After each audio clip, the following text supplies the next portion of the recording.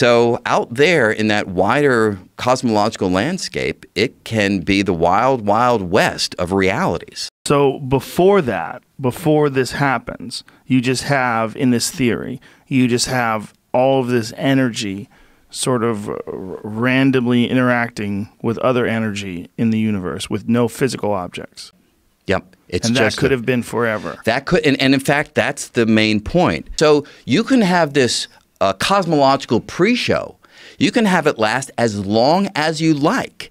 The only thing that you need to happen is that sooner or later, a region flattens out, and then the cosmological show begins. And if we're looking at this model of the universe being this infinite universes with different characteristics and different qualities to them, this could be happening throughout infinity, all over the place. Yeah, and in fact, this so-called inflationary cosmology is the technical name for the subject, says that.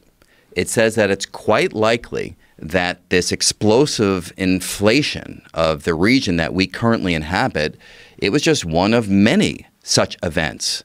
And therefore, there are other far-flung regions throughout this larger cosmological landscape where things have also inflated, but the details can be different. The physical details can differ from what we are familiar with.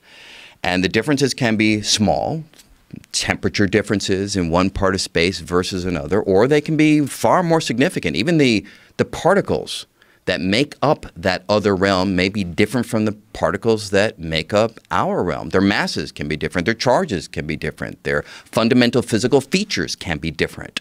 So out there in that wider cosmological landscape, it can be the wild, wild west of realities.